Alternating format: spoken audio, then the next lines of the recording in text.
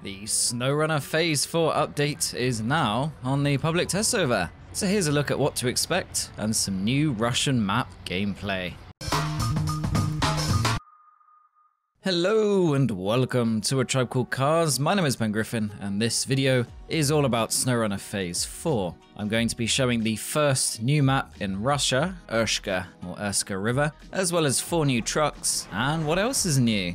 Now this is the first Phase 4 version on the public test server, aka PTS, which means some stuff will be unfinished or not yet named properly. Case in point, the Khan Scout is unpainted like the KRS-58 Bandit was for a while in Phase 2. So that means some mild spoilers, but I won't go too heavily into specifics, and I won't show much of the 2nd, 3rd or 4th maps either, known as Cosmodrome, Northern Aegis Installation, and Cherno-Kamensk-Shonkonory. As usual, the PTS update is available only to SnowRunner on PC, so we'll have to wait somewhere around 4 to 6 weeks for the official release date. Maybe longer if things go wrong, and they might, as there are 4 maps this time, although things do seem to be pretty in order. Yes, Phase 4 has 4 Amandra-sized maps in the Amur Oblast region of Russia. Apparently pronounce the Amur bit like the word for love in French. And to be honest, if you love snow, these maps will do you proud.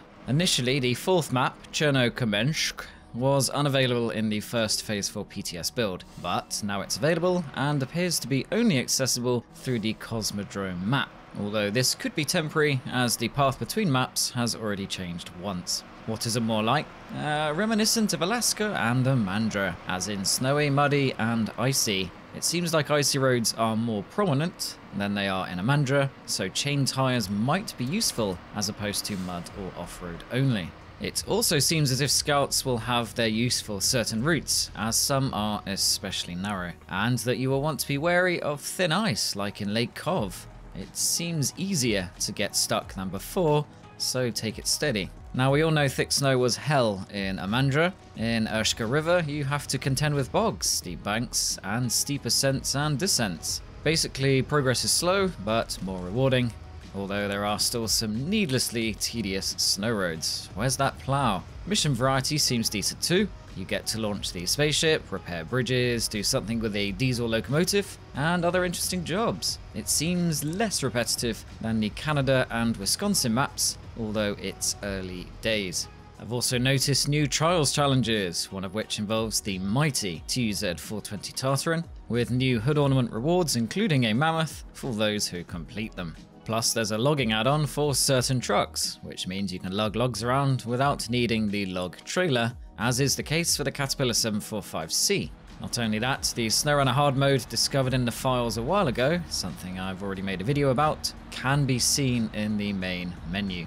To use it requires starting a new game, unless you're on PC and want to modify the files. Hard mode charges you to refuel, recover, and generally makes getting stuck and other costs more expensive. So it's not quite the Save Plus I know many of you who have completed SnowRunner want, however it does add longevity.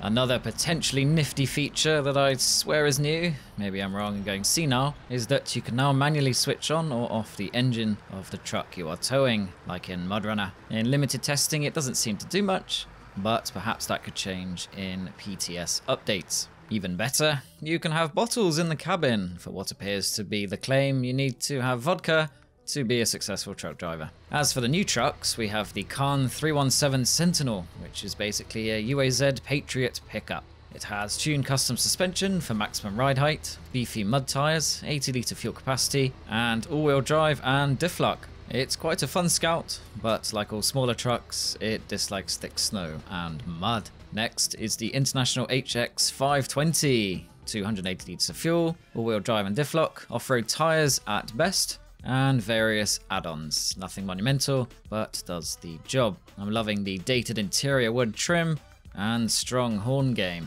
Now we come to the Caterpillar CT681, 260 litres of fuel, much more versatile than previous Cat trucks. All-wheel drive and diff lock. You have the option to drop its second row of wheels like the Western Star 49X, and also strong horn game. Meanwhile, adding to the GMC family is the Brigadier 8000, 285 litres of fuel, all-wheel drive and diff lock capable, rugged looks, versatile add-on selection, lots of torque, off-road tyres, and last is the new Zix 605R, which is found out in the wild of Cosmodrome. I have a guide coming up for that. 8 wheels, cute round headlights, all-wheel drive and diff lock, large 380 litre fuel capacity, more dials than a jet fighter. It reminds me of the Azov 73210 minus the rear steering and versatility. I like it a lot. So what do I think of Phase 4? Well, the new maps are more technical than what we've seen before, but marred in places by the issue of deep snow, big rocks, and the inability to clear either.